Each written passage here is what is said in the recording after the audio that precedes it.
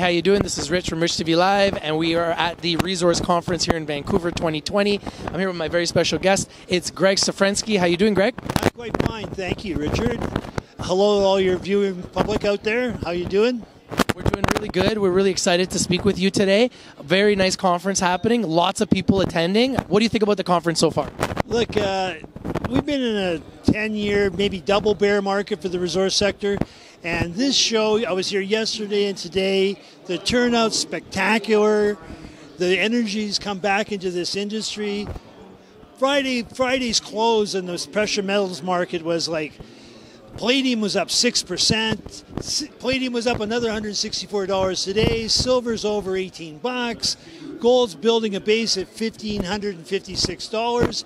I mean, this is it. This is the beginning of a bull market for the resource sector. It's funny because you predicted that. You predicted the crash of the cannabis sector correctly, and you correctly predicted the resurrection of the resource sector. So you believe that this market will continue to melt up for resources? It's really a delayed response. Usually the longest bear market we had up until this one was 7 years long. I think the cannabis and the Bitcoin thing had a little bit to do with it. But what you've done is orphaned a key industry in the world, right? So by not investing in these stocks, and we are at the bottom still, it's an excellent time to enter into this market. If you're just even a newbie, you can catch some fine wins. It's pent up demand.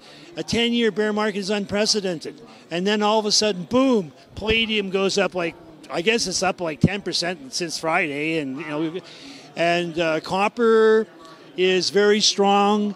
Nickel's very strong at 630. Looks like it's building a base there. I mean, this is the opportunity you could wait your whole lifetime for, and it's happening right now.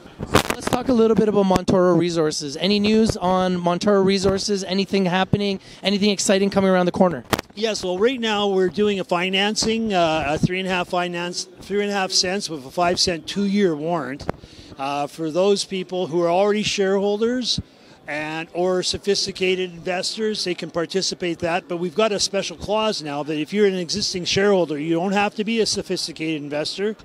You can join in this financing. It's a delightful financing because you got a 3.5 cent common and a warrant that's at 5 cents for 2 years. So you got yourself a wide open option there. 2 ways to score. So if there's anything that you wanted investors to know about Montoro Resources that are either at the conference or watching all over the world, before we say goodbye, what would it be? Look, folks, it takes a long time for a truth to be accepted as fact.